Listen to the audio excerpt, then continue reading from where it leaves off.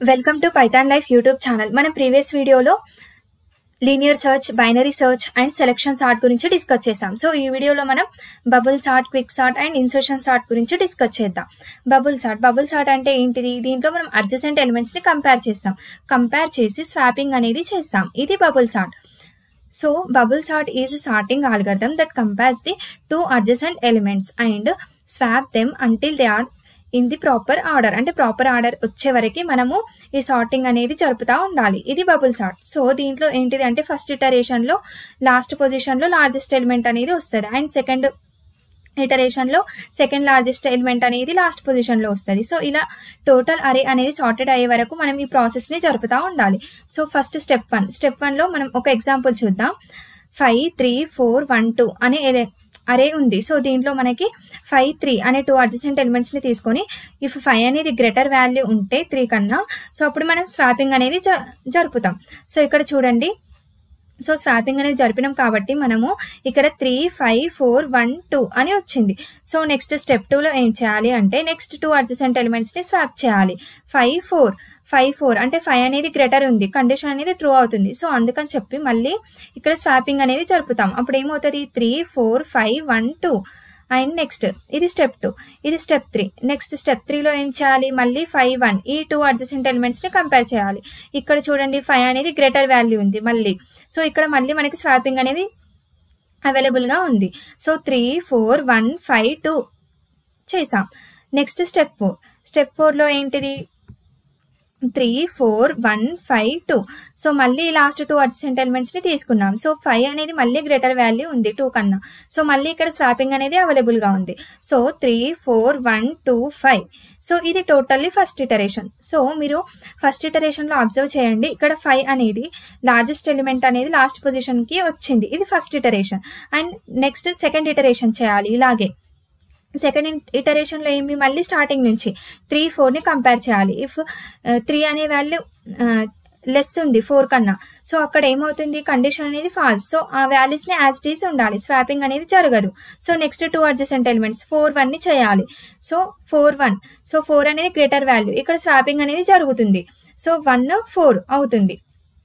మళ్ళీ ఏమవుతుంది? నెక్స్ట్ మళ్ళీ 4 2 ని అడ్జసెంట్ ఎలిమెంట్స్ ని కంపేర్ చేయాలి. నెక్స్ట్ ఇలాగే ఈ ప్రాసెస్ అనేది టిల్ కంటిన్యూ చేస్తూ ఉండాలి. ఎప్పుడు టోటల్ అరే సార్ట్ అయ్యే వరకు మనము ఈ ఇటరేషన్స్ ని జరుపుతూ ఉండాలి. సో ఇది bubble sort. So next insertion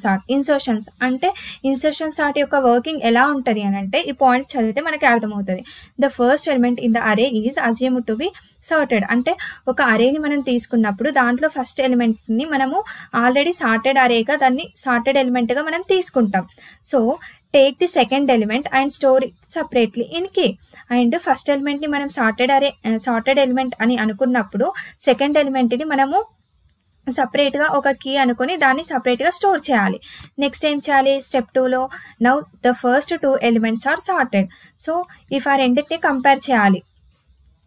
if second element అనేది స్మాల్ గా ఉంటే మనం స్వాపింగ్ అనేది జరపాలి ఈ విధంగా. సో ఇప్పుడు ఫస్ట్ 2 ఎలిమెంట్స్ అనేటివి సార్టెడ్ అరే దగ్గరికి వచ్చేసాయి. ఇవి రెండు కూడా sorted elements. So next take the third element and compare it with the elements on the left of it. So అలాగే నెక్స్ట్ థర్డ్ ఎలిమెంట్ ని తీసుకోవాలి. థర్డ్ ఎలిమెంట్ ని తీసుకొని అంటే ప్రీవియస్ ఎలిమెంట్స్ తోని కంపేర్ చేసుకుంటూ వెళ్ళాలి, అంటే left side. So left side ఉన్న ప్రీవియస్ ఎలిమెంట్స్ తో కంపేర్ చేసుకుంటా వెళ్ళాలి. So similarly place every unsorted element at its correct position. So every unsorted element ని ప్రీవియస్ ఎలిమెంట్స్ తో కంపేర్ చేసుకుంటూ వెళ్ళాలి. సో దీన్ని మనము ఇన్సర్షన్ సార్ట్ అంటాం. సో మనం ఒక ఎగ్జాంపుల్ చూద్దాం, మనకి ఈజీగా అర్థమవుతుంది.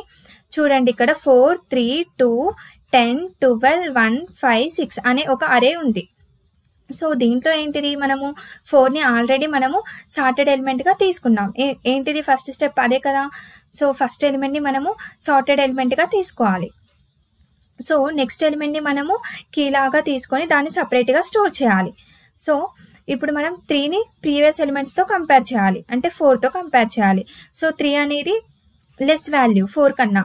సో ఇక్కడ స్వాపింగ్ అంటే ఈ ఎలిమెంట్ అనేది ఇక్కడ వచ్చి ప్లేస్ అవుతుంది.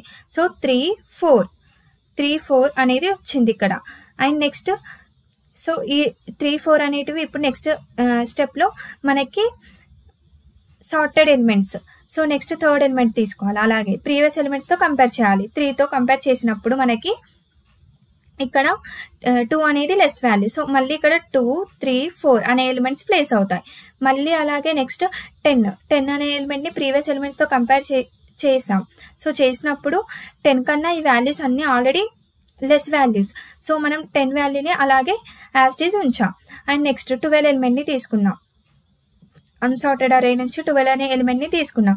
సో ఈ 12 అనే ఎలిమెంట్ని మనం ప్రీవియస్ ఎలిమెంట్స్తో కంపేర్ చేసాం. 2, 3, 4, 10. సో ఇది కూడా ఆల్రెడీ అన్నిటికన్నా ఇవన్నీ కూడా లెస్ వాల్యూస్ 12 కన్నా. సో మనం దీన్ని యాజ్ ఇట్ ఈజ్ ఇలాగే ఉంచాం.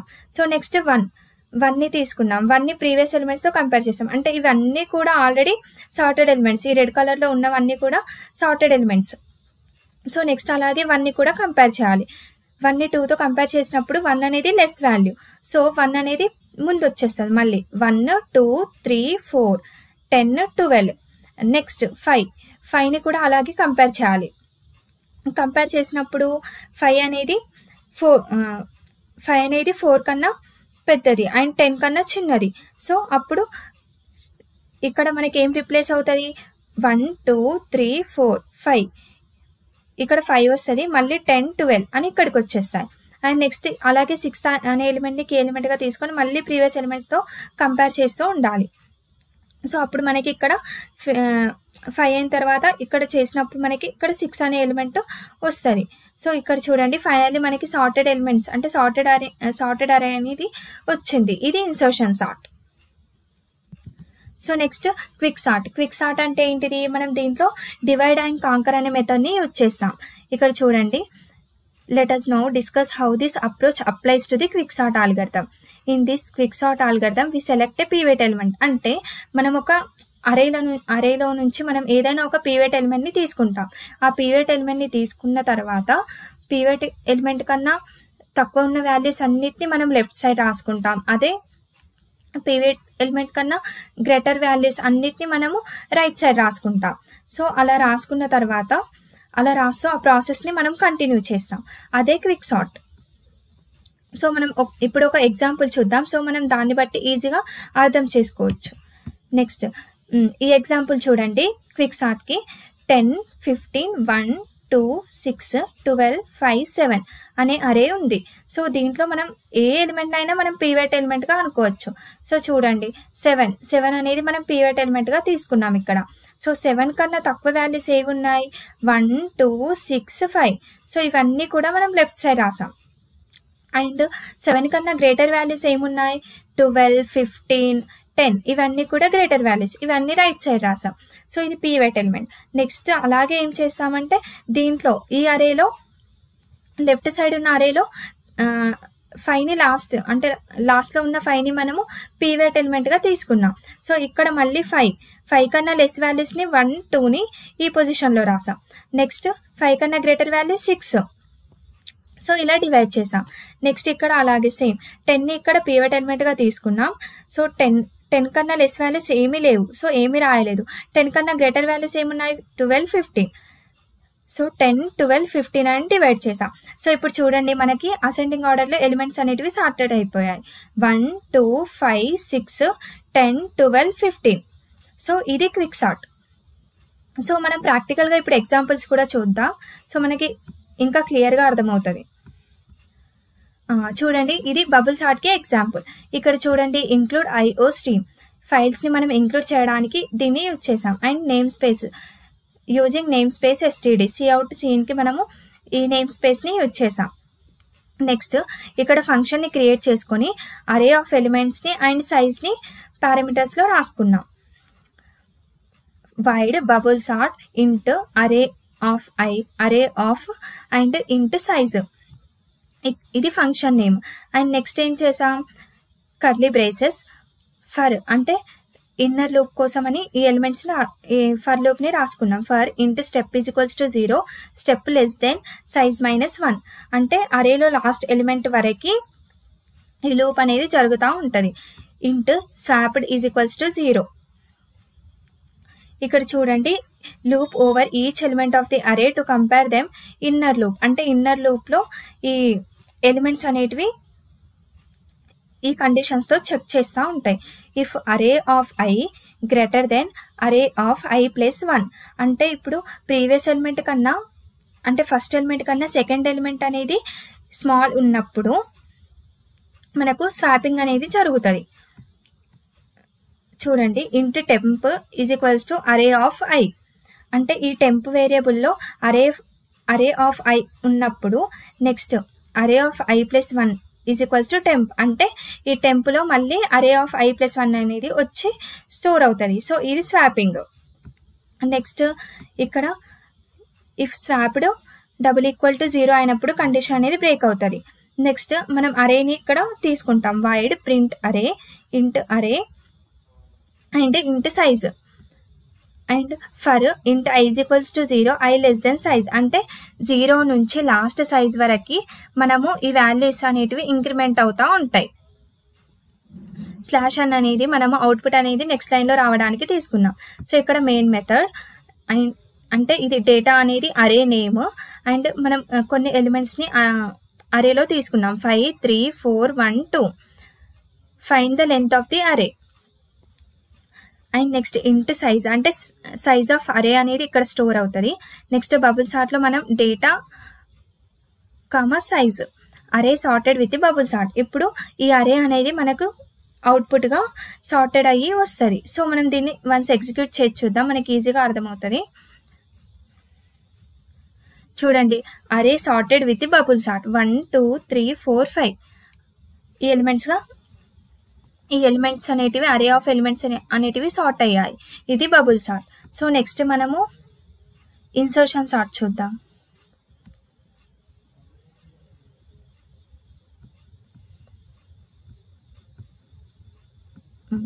ఇది ఇన్సర్షన్ సార్ట్కి ఎగ్జాంపుల్.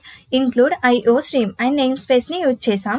వైడ్ డిస్ప్లే ఇంట్ అరే ఇది అరే ఆఫ్ ఎలిమెంట్స్ అని మీనింగ్ అండ్ ఇంట్ సైజ్ అంటే అరే ఆఫ్ ఇండెక్స్ పొజిషన్స్ ఇక్కడ.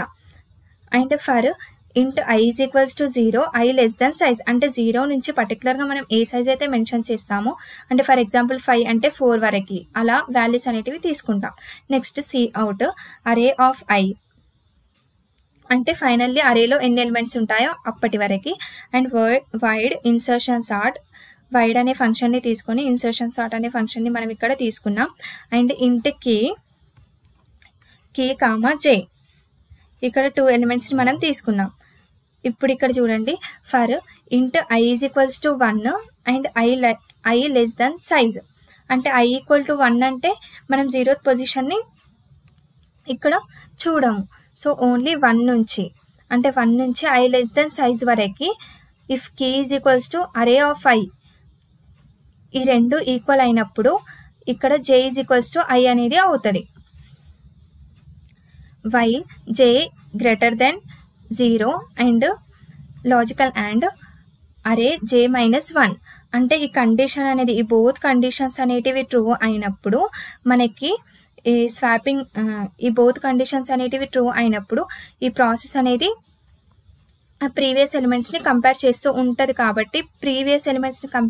కాబట్టి మనం ఇక్కడ డిక్రిమెంట్ జే అనేది డిక్రిమెంట్ అవుతూ ఉంటుంది. సో ఇక్కడ మనం డిక్రిమెంట్ అనేది యూజ్ చేసాం. నెక్స్ట్ అరే of J is equals to key అవుతుంది. నెక్స్ట్ ఇది మెయిన్ మెథడ్ ఇంట్ ఎన్ and enter the number of elements అరేలో number of ఎలిమెంట్స్ని మనం ఎంటర్ చేయాలి. నెక్స్ట్ ఇంట్ అరే ఆఫ్ ఎన్. సో ఒకవేళ మనం 5 ఎలిమెంట్స్ని ఎంటర్ చేసామనుకోండి 5 నంబర్స్ని మనం ఇక్కడే ఎంటర్ చేయాలి. ఎంటర్ ఎలిమెంట్స్ 5 అని వస్తుంది. సో నెక్స్ట్ ఇంట్ I is equals to 0 I less than N I plus plus. So ఇక్కడ అరే అనేది తీసుకుంటుంది, సిన్ అనేది రీడ్ చేస్తుంది. సి అవుట్ అరే బిఫోర్ సార్టింగ్ అంటే బిఫోర్ సార్టింగ్ కన్నా ముందు ఆ అరేలా ఉందో అది ఆ అరేని అనేది ఇక్కడ డిస్ప్లే అవుతుంది. నెక్స్ట్ ఇన్సర్షన్ సార్ట్ అరే ఎన్ అంటే ఆఫ్టర్ ఇన్సర్ట్ అయిన తర్వాత మనకి అవుట్పుట్ అనేది డిస్ప్లే అరే ఎన్ అంటే ఆఫ్టర్ సార్టింగ్ తర్వాత మనకి ఏమొస్తుందో చూద్దాం, ఎగ్జిక్యూట్ చేసి చూద్దాం వన్స్.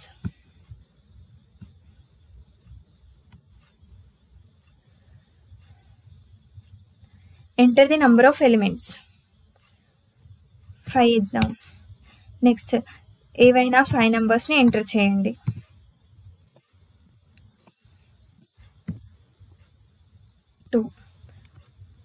అంటే బిఫోర్ సార్టింగ్ ఏముంది 6 8 4 3 2. సో అరే ఆఫ్టర్ సార్టింగ్ ఏమొచ్చినాయి 2 3 4 6 8. సో ఇది ఇన్సర్షన్ సార్ట్. సో ఈ క్లాస్ మీకు అర్థమైందని నేను అనుకుంటున్నాను. Thank you.